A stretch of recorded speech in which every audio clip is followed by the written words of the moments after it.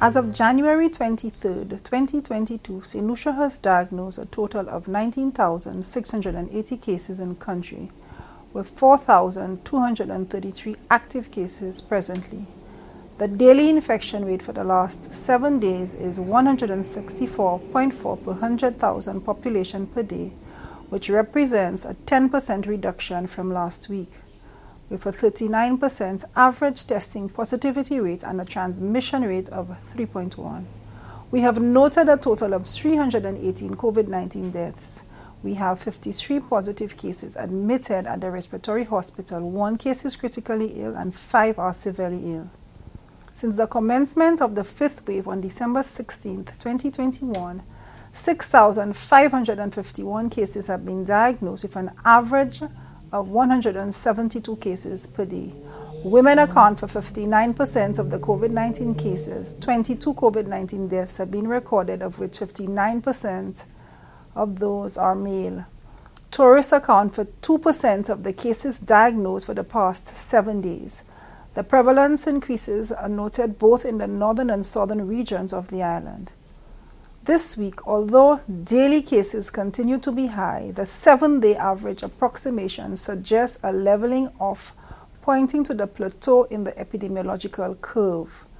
We are beginning to see reductions in some of the public health indicators. We have not received the gene sequencing results from the Caribbean Public Health Agency as yet, although we suspect the presence of the Omicron variant, which is characterized for the high level of transmission, and we still have the Delta variant in circulation locally. The high number of COVID-19 cases on a daily basis, as noted at this point, has the capacity to increase hospitalizations, deaths, and productivity in the workplace. We appeal to all organizations, public and private sector, to ensure the strengthening of all of the public health protocols. We remind you of the following important measures. Avoid large crowds and crowded areas. If you develop respiratory symptoms, seek medical care and avoid contact with others. Avoid large meetings, crowded activities, and social gatherings.